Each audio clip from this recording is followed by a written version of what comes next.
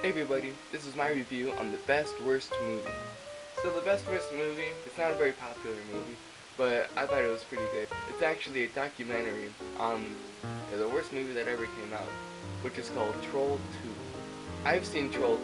If you haven't seen Troll 2, I think you should. I think everybody should just see it at least once.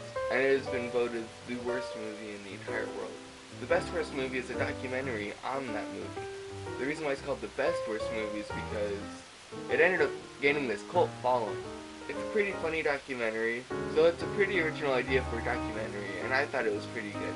So I highly suggest you go out and see it. Go ahead and click over here to see the last video I did, which was a review I did on Get Loaf.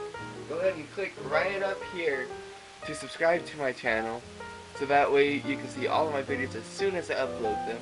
I upload one once every weekday. So go ahead and click right there and you'll never be bored ever again. Go ahead and leave a comment below telling me if you've seen this movie. Have you seen the best worst movie? If you have, go ahead and leave a comment below telling me what you thought about it. And until next time, see ya!